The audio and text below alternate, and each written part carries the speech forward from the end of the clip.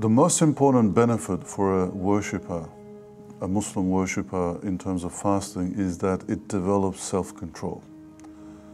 You see, we have these desires and impulses, and they are with us every day, especially the eating, drinking, and sexual desires create these impulses every day. So they need to be put in check.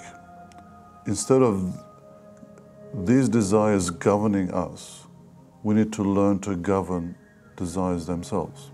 So fasting is the best way to achieve that.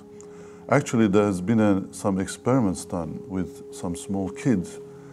Daniel Coleman, in his book Emotional Intelligence, talks about this experiment where they got 4-year-old kids and they got them into a room and asked them a few questions, and then they said, look, here's a piece of chocolate or candy on the table. I'm going to leave the room for 10 minutes.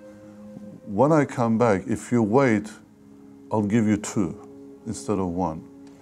So then they leave the room and watch what happens to these kids. Some kids get it straight away. They cannot resist the impulse, whereas others waited. It was the longest 10 minutes of their lives, but they waited. And the experiment did not finish there, the study. They watched these kids for the next 15 years. And what they found was that the kids who could delay the impulse of grabbing that chocolate, they were far more successful in their lives, and they had better emotional state and relationships with people than the other kids who could not resist the temptation.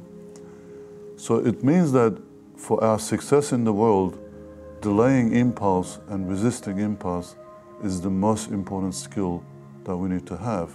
And fasting gives you that option. Your parents may have spoiled you as a kid, and you may not have learned to resist the temptations or the impulse, but when we start fasting, we actually learn how to do that. And when you repeat that every year, we are sharpening that key skill of resisting impulse, which is at the heart of being successful not only in this world, worldly affairs and our professions, but also in our spiritual journey.